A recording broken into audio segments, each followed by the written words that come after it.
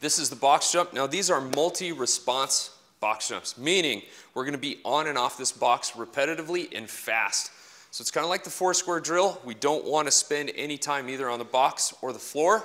So the one thing we can't do is have the heel collapse and hit the ground. So this is a 12-inch box. Johnny's going to go as fast as he can for about 8 seconds. On your mark, get set, go. So he's on and off fast. He wants to keep his shoulders over the box so he's nice and close to it. He doesn't go too far or too far back. And time. Perfect. So that is the box jump.